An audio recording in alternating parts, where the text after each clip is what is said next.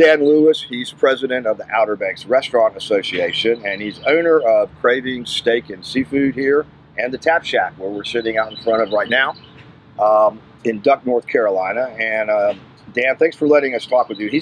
As I said, he's president of the Outer Banks Restaurant Association, and we've got a few questions for him.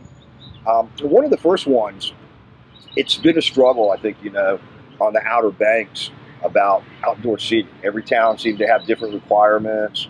A lot of restaurants had to fight a little bit to get the ability to actually do full service outside.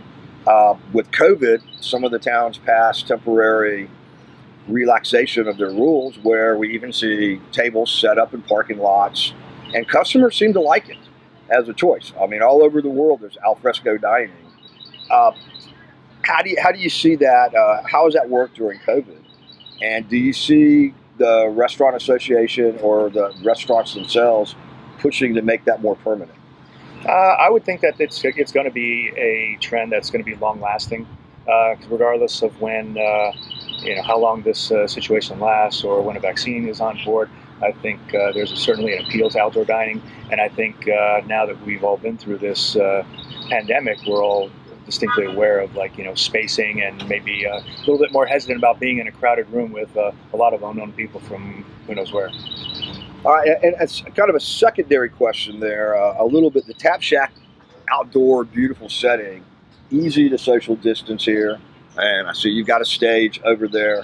A lot of our regular performers down here have been talking on Facebook about this is their primary source of income. Yeah, is performing at these venues in the summer, and they're losing that venue. I know not a lot of your members are entertainment oriented to the extent where they're indoors and crowded, but some restaurants do that flip at 9 o'clock. What do you see with COVID and that type of entertainment? Is it going to change permanently, or do you think restaurants will be able to figure out a way to have, obviously you can't social distance when you're dancing, and having those kind of entertainment venues? What do you see happening in that arena going forward?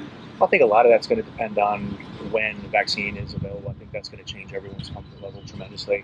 In the short term, we're still here in phase 2 with some specific requirements for outdoor dining. I believe it's 12 people for every 1,000 square feet. As we've seen with a lot of major entertainers, switching to online programs during this crisis, I think that's certainly as an option. And I think there's plenty of outdoor venues here in the Outer Banks, and I think that's going to just continue to be an option where people that may have only had music inside before are going to look for more outdoor dining options or entertainment options. And I guess it goes back to my first question. Do you see sort of a combination of a push for allowing more restaurants to have outdoor dining on a permanent basis with outdoor entertainment? I would think so. With it. I would think so. It's probably opening Pandora's box would be too strong of an analogy, but I did make a request some time ago to all 5 municipalities, plus the county board of commissioners for the unincorporated areas, to help the restaurant industry in terms of the outdoor dining restrictions and food trucks, food carts, whatnot. And most of the towns have actually eased those restrictions. Well, a perfect segue into my next question. Food trucks. You and I have talked about this before, and I've seen restaurant owners seem to be a little split on it. I've seen some restaurant owners opposed to food trucks coming into their territory. I've seen other restaurant owners look at it as, here's an extension of my brand. I can take my brand all the way down to Hatteras. But it's been tough to get food trucks approved on the Outer Banks.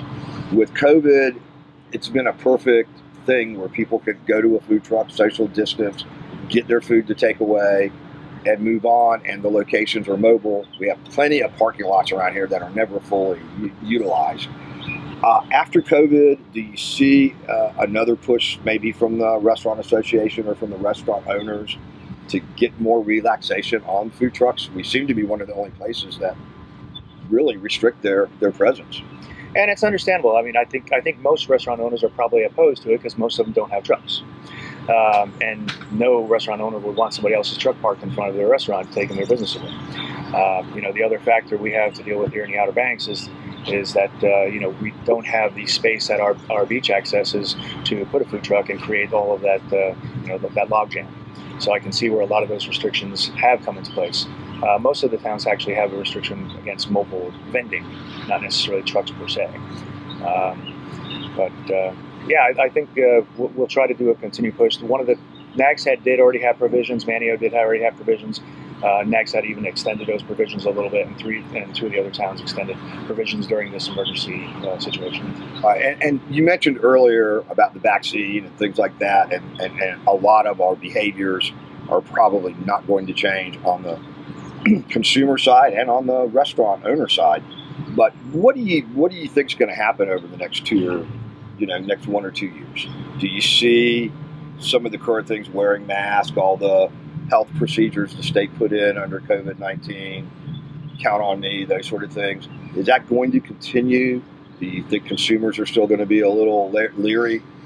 So what do you think the post-COVID, as we maybe move into full opening in phase 2, I guess it is? I don't know if I would use the word leery, but I think more aware would probably be a good, a better term. Both on the industry side, all of our front of house employees being very much more aware. I mean, we're a very well regulated industry to begin with. It's even more so now. But now I think at least our consumer is a little bit more aware of those things that we are already aware of and are only strengthening. So I think a lot of those things will stick around in terms of the awareness. Are we going to be continuing to wear masks in the restaurant 2 years down the road? Probably not. I think one of the things that's been a struggle for me personally through this is, with building barriers between booths and the distancing, is the fact that restaurants by their nature are social gatherings, which is why we were so hard hit right from the start. So I hope that we can find a good balance between safety and that social value that restaurants provide. Okay.